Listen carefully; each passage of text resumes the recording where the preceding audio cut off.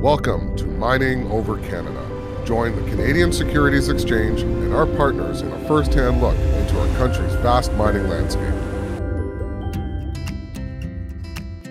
I'm Nicole Brewster. I'm the president and CEO of Renforth Resources, which trades on the CSE.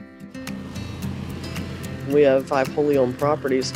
All of them host mineralization we've defined, so we just need to determine how much is gold, for example, is on the property. The way we determine that is by what we call exploration, but to be clear, we're not looking, we're defining. And we're setting out to get a better understanding of how many ounces of gold our Parbec open pit deposit hosts. We're in the midst of what's expected to be about a 7,000 give or take meter program we hope to complete prior to Christmas. We're about a third of the way through the targeted meterage right now.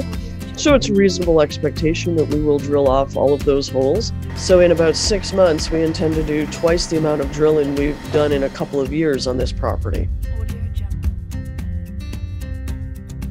Quebec's a province of Canada, as we're all aware. It's secure in terms of its, the country is peaceful. Politically, we're secure. And the tax structure and the various obligations by which we operate are clearly laid out. In addition, exploration money spent in Quebec brings us back a tax benefit, a refund from the government in Quebec. So that's a nice little bonus. We're in mine country.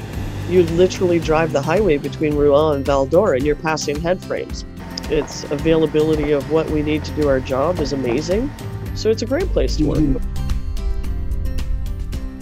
Most mining companies in the last couple of years got their all-in sustaining costs below $1,100 per ounce, expressed in US dollars, which tells you that their profit margin has increased significantly.